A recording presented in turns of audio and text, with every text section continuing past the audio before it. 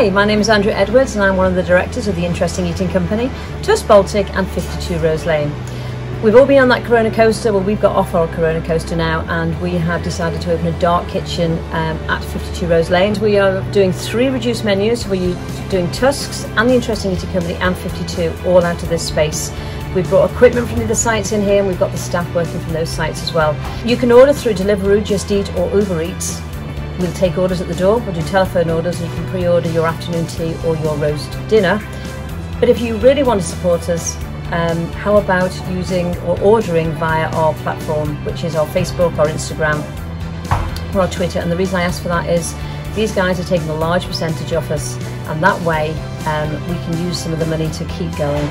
To make sure that everybody is safe within COVID, I started with looking after the staff. So within the site, I had a meeting with the staff, that's what they felt was appropriate, what they wanted. The staff have masks as well that are available. And we all wash our hands or use anti-bac every 20 minutes. I think, Jay, you just heard it go off and everyone literally stops what they're doing and it's just become, we're in week 3 now and it's just become the norm. And when we have deliveries from our suppliers, they're only allowed into at the beginning of the shop, everything's put down, they're asked to walk away. We spray every item that comes in with anti-bac again, it's all wiped down before it goes into the kitchen. That is to make sure that we're not transferring anything from the driver to the staff. I can promise you that we are doing what is possible to keep your food safe.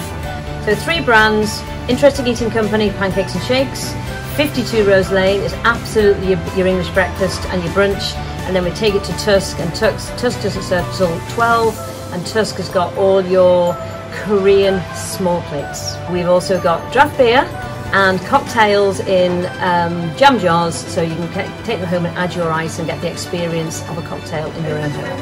Thank you for listening, guys, and we hope that you will enjoy our food. We look forward to seeing you and having you back in our restaurants very, very soon, but in the meantime, check us out in your own home.